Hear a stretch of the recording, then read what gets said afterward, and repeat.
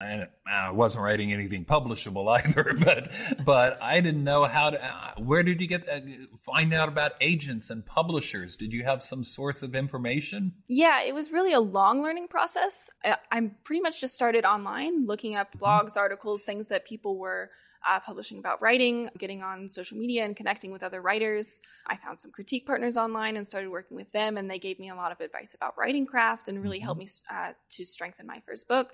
So it was really just going out and pursuing the information about craft that I needed, the information about publishing that I needed, finding a lot of resources. Was there a particular source that was really useful to you? There's a blog called Fiction University. It's written by author Janice Hardy. I really found a lot of useful information there. Publishing Crawl is a young adult focused blog that's really helpful if you're interested in publishing for young adults. Yeah, those were the big ones that I think I started with. Now, correct me if I'm wrong, but your books, is it proper to classify them as fantasy? Yes. Why did you go that direction? Fantasy has always been my favorite genre. When I was a young reader, first reading books independently, fantasy was always the genre that I was most drawn to. So I knew immediately that I wanted to write the same kinds of books that I found most engaging as a kid, and most of those books were fantasy. So you decided to follow the same line. Do you have a favorite author, fantasy author? It's hard to pick one favorite. My biggest inspirations were Cornelia Funke, J.K. Rowling, Rick Riordan. I loved, who else? The Artemis Fowl series. That was a big inspiration for me. All of those sort of classic middle grade fantasy titles. J.K. Rowling. I think I've heard of her. There's Wizards or something, isn't it? I won't ask how old you are. When that book came out, I can already guess, and it's just going to be depressing. So your first book was Rule for Thieves, right? And then the second one was? The Shadow Thieves. The Shadow Thieves. Thieves. And are they related to one another? Yes. The Shadow Thieves is a direct sequel.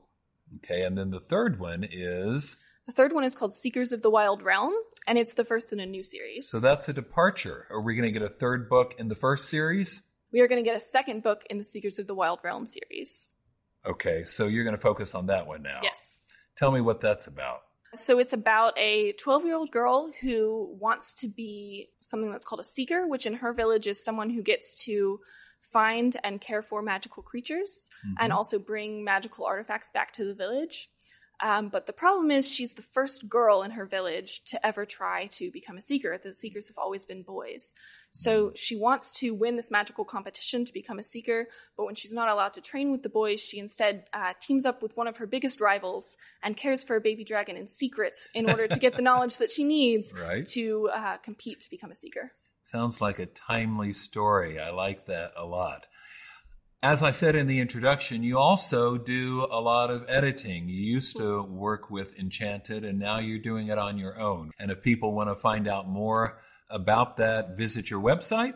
That's right, alexandraott.com. So what editing do you do, or what do you find that's most useful to the people that you work with?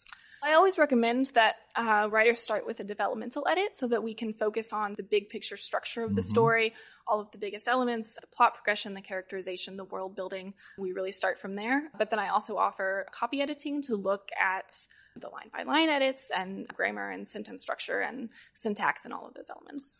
When's the right time for a developmental edit, though? Should someone be contacting you before they start the book, or when they're halfway through the first draft, or what do you think works best? My recommendation is actually to do a revision on your own first after you've written the first draft, and then to pursue editing once you know that you have made the changes that you can make and made the book the best that you feel you can on your own, and are then ready to get some additional feedback and some additional suggestions for how to improve the craft. So that's probably after several drafts of the manuscript, I would think, right? Yeah, I recommend at least one revision. More is better. I think the more polished that you can get the manuscript on your own, then the more beneficial you will find editing, because then you're getting feedback on things that you wouldn't have known to correct yourself. But not when they're so far down the line, have worked on it so long, they resist change or outside input. It'd be too far in the process that you're not willing to make any big picture changes. A developmental edit is definitely a structural revision. So you should be prepared to make those really large changes to any of the elements of the book. But I think it's helpful to pursue that developmental edit when you know that you have made the structural changes that you can on your own, and you're ready to get that additional level of feedback. Mm-hmm. Okay, so you've written several books. You've edited probably many more. What are the most common problems or mistakes? You can have more than one. But what are the most common things that cropping up in manuscripts you work on? Yeah, there are a lot of big ones. I would say one of the most common is not focusing on character goals. Having a main character who doesn't have a specific goal in mind or something that they need, not knowing what they want. And so then the story often doesn't progress very clearly. It doesn't have any forward momentum because the character isn't clearly pursuing something. Similarly, I see a lot of issues with character agency, with characters who are just reacting to the things that happen around them, or they're just reacting to things that other characters do, and they're not making active decisions to pursue their own goals and to make things happen in the story. That makes sense. So what's your day look like? You get up in the morning and start working on your book or editing, or do you do the editing between books, or how do you make it all fit together? It varies a little depending on deadlines. Right now I have a deadline for a revision of my next book. Most of my days are focused on trying to revise and meet that deadline. Sure. But on an average day, I typically start with editing in the morning. A lot of the just emails, setting up projects, sort of administrative work happens in the morning. A lot of editing in the afternoon, and then writing at night. Okay. What about just general writing advice? I usually launch these interviews by asking, if you could give an aspiring writer one piece of advice, what would it be? But I didn't think of that this time, so I'm just going to wedge it into the middle. If you could give an author one piece of advice, what would that be? Oh, I think the most useful thing that a writer ever said to me was to cultivate perseverance and patience. I am not very good at being patient. As a young writer, I had this novel and I really wanted to pursue everything right now, really wanted to be published as soon as possible. And it was really a process of learning how to continue persevering in my craft, even knowing that a lot of my goals were a long ways away. Sure. And that I had to be, both patient in trying to achieve those goals, but also really persevering and going after what I wanted. Well, that is the hardest thing about writing, much less a writing career. I'm used to, here's this thing I've got to do. I'm going to sit down and do it, and I'm not going to get up until it's done. But you can't write a book that way. It's going to take many moons, no matter how consistent you are. So you've got to be patient. And then building a career, that's even harder. That takes even longer. And yet here you seem to have done it. Where do you see yourself on down the road, 5 years or even 10 years down the road? Where would you like to be?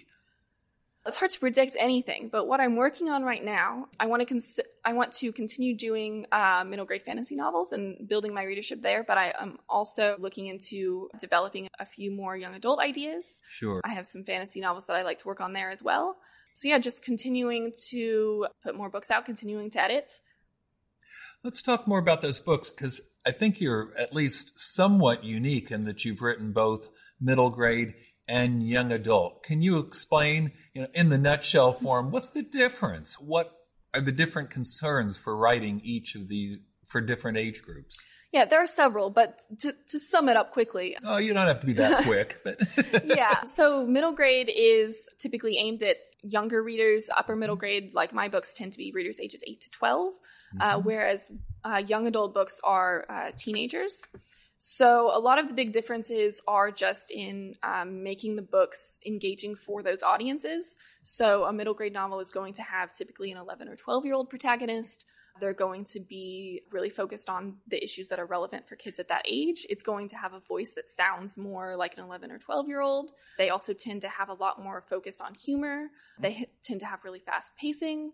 Typically, you see a lot of sort of adventure stories as well as modern contemporary stories.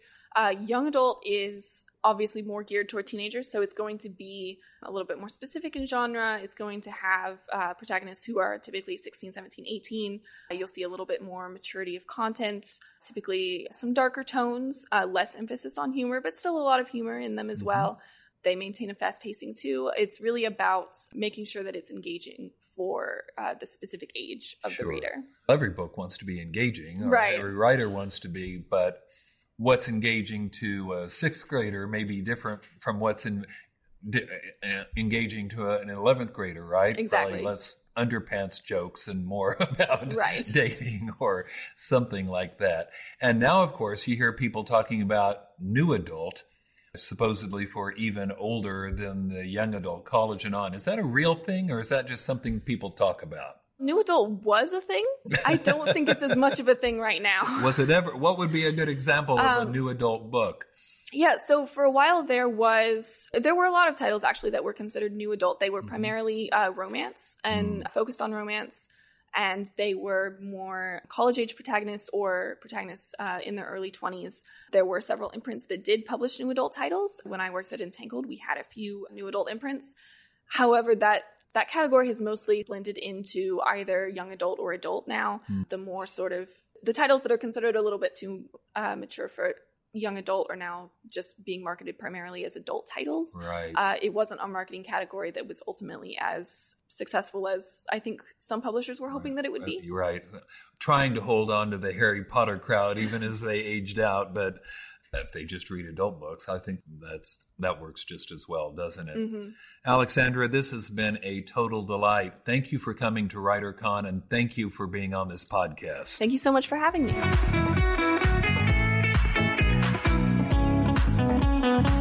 All right, that wraps it up for this podcast. And if you're sitting at home thinking, man, I wish I'd gone to WriterCon this year, and, who wouldn't be?